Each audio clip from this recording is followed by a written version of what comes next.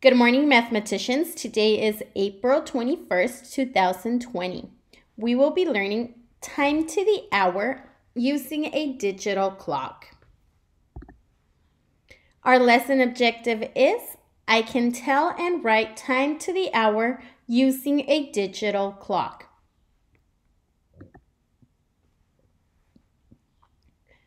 All right, boys and girls, this is our warm-up of the day. Ready? Write a number sentence to solve the problem. Miguel ate 6 of his carrot sticks for lunch. He gave 4 to Rayleigh. How many carrot sticks did they eat all together? 30 seconds to solve. Go ahead and start now.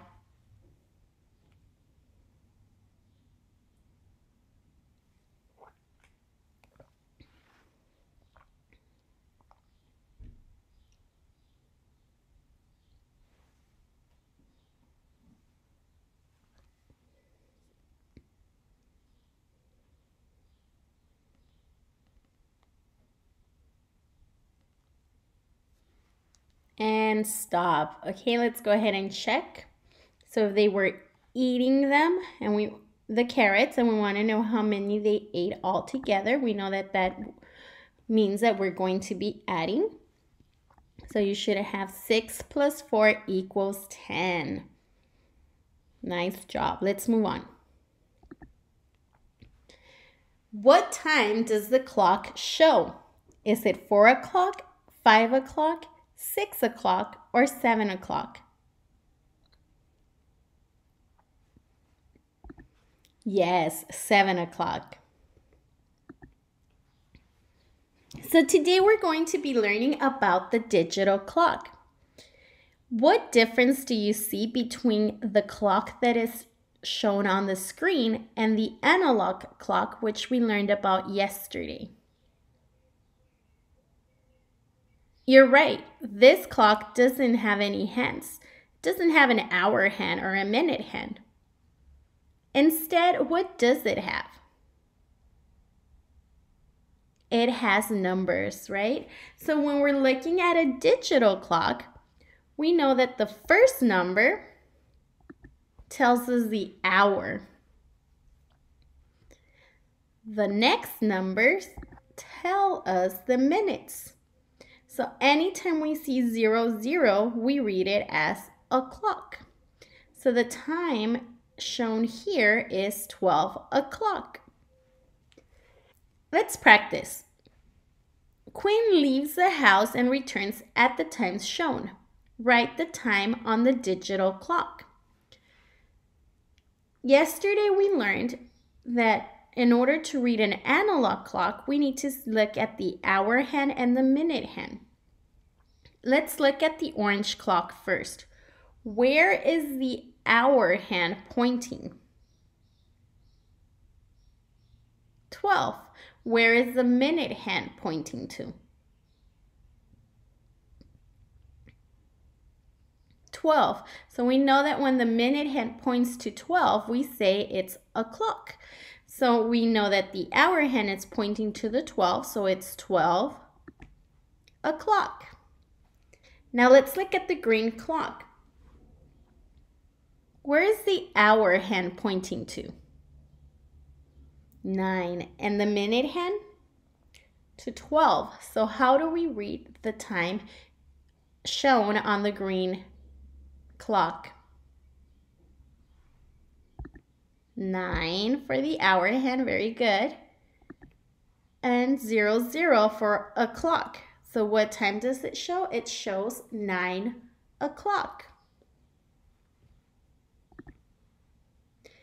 Now when we see digital clocks, many times, or not just digital clocks, but anytime we see the time written in this way, we're going to see AM or we're going to see PM.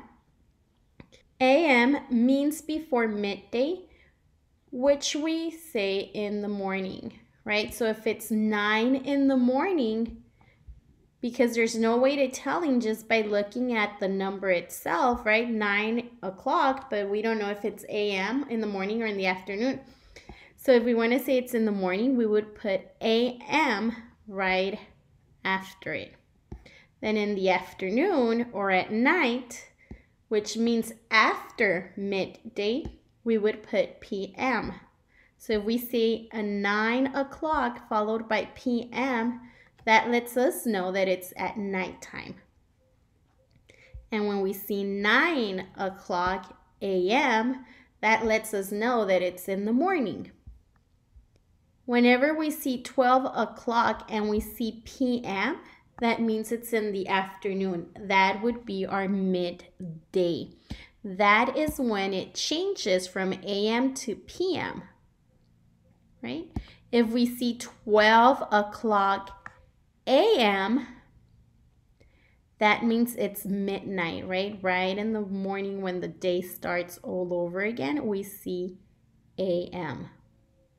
Okay, so now you know. AM, it's for the morning. PM, it's for afternoon or night. Now let's look at these two clocks. The first clock is showing us 4 o'clock. It says that a store opens at the time shown. Write the time on the digital clock. The store closes 2 hours later. Draw the hands on the analog clock. Write the time on the digital clock. So, what do we know? We know that the store opens at 4 o'clock and that the store closes 2 hours later. So, in order to find out, we have to start with 4.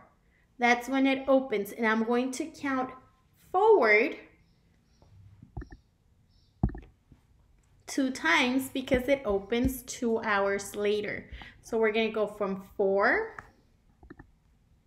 5, that's 1 hour, 6, that's 2 hours, so I'm stopping here.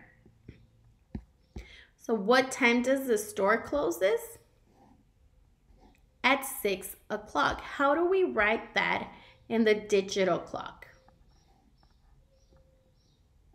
6, colon, we call this a colon, 6, colon, 0, 0, 6 o'clock.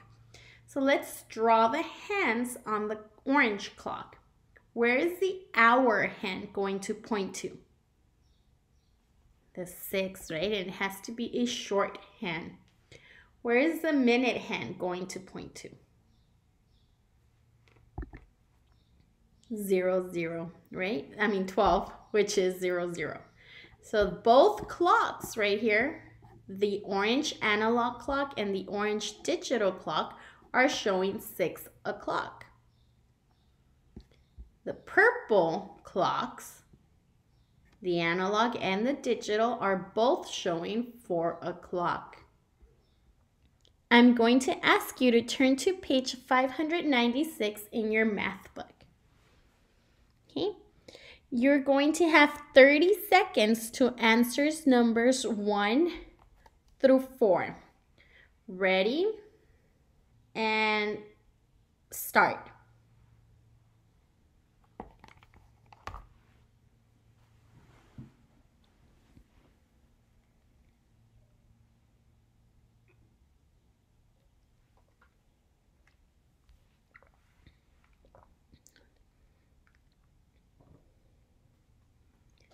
Ten seconds left.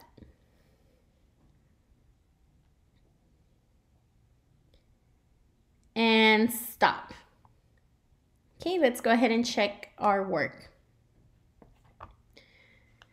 So what time is the purple analog clock showing?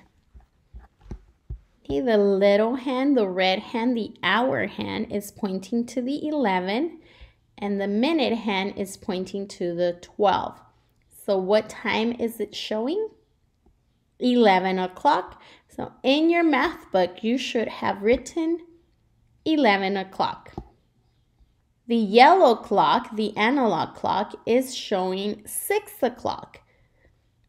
So in your book, you should have 6 o'clock. Remember, the hour hand is the first number, and the hour hand is the red. the red hand right here. Okay. Number 3, the orange clock is pointing to 12. My hour hand is pointing to 12, and my minute hand is also pointing to 12, so that means it's 12 o'clock. The green analog clock, the hour hand is pointing to the 3, the minute hand is pointing to the 12, so that tells me it's 3 o'clock.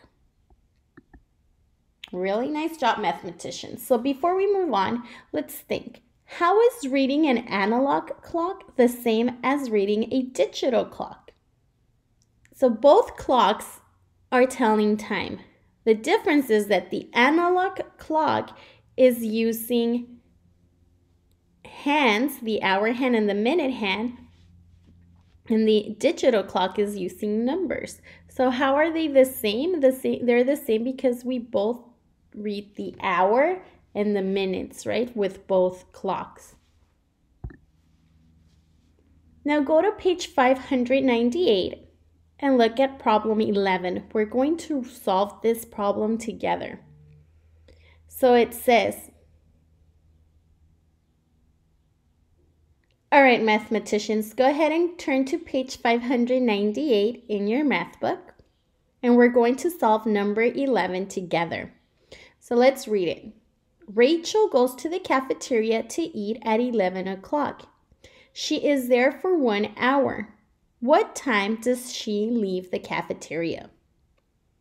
Okay, so we know that the problem is about Rachel, and we know that she's at the cafeteria. What time does she go to the cafeteria? At 11 o'clock, right? Then let's read it one more time to see what else do we know about Rachel. Rachel goes to the cafeteria to eat at 11 o'clock. She is there for 1 hour. What time does she leave the cafeteria? So what else do we know about Rachel? She is going to be there for 1 hour. So what is the question? What are we trying to find? What time does she leave the cafeteria? Let's think. So if she's there at 11 and she's going to be there for 1 hour, I'm going to think 11 plus 1 more hour. So 11. What comes after 11? 12. So she will be leaving the cafeteria at 12 o'clock. Now in the yellow digital clock, go ahead and write 12 o'clock.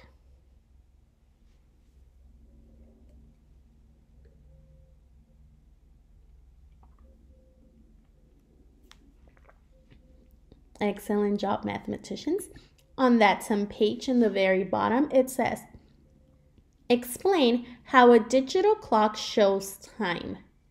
So think about what we've learned today about a digital clock. How does it tell time? Or how does it show time?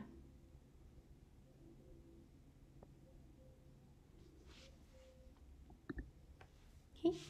A digital clock shows time using numbers for the hour and the minutes.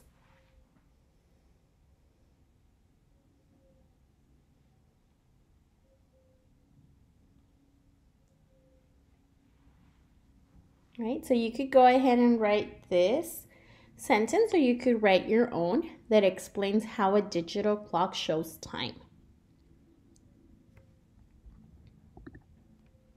Now, on your own, you're going to go back to your math book and you're going to finish all the problems in pages 595 to 600. Okay?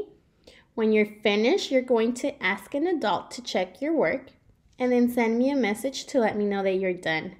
All right, mathematicians? Awesome job!